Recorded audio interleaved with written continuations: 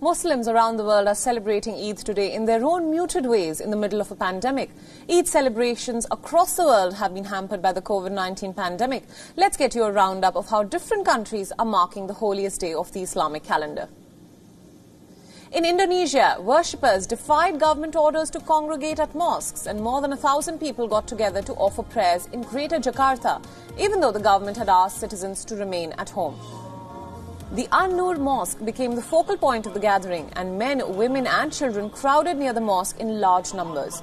But most of the worshippers were wearing face masks and practicing social distancing. But the scenes at the Grand Mosque in Mecca really capture the essence of celebrating Eid under lockdown. The mosque was largely empty except for a small group of worshippers. Saudi officials announced that mosques would remain closed during Eid this year and asked people to offer their prayers at home.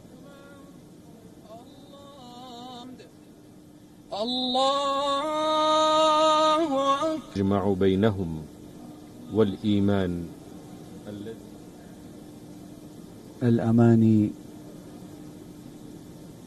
يادر محبة وأنتم بصحة وسعادة كل عام أنتم بخير كل عام وأنتم بتلاوة القرآن وسائر الطاعات في شهر الله أكبر.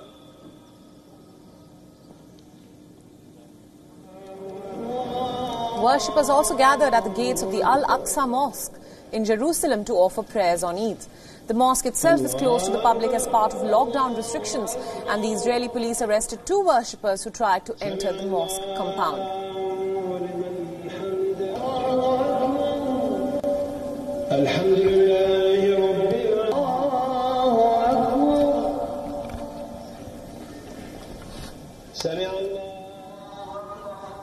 Let's show you some visuals from Karachi now, where more than 1,000 worshippers gathered in an open field to offer Eid prayers.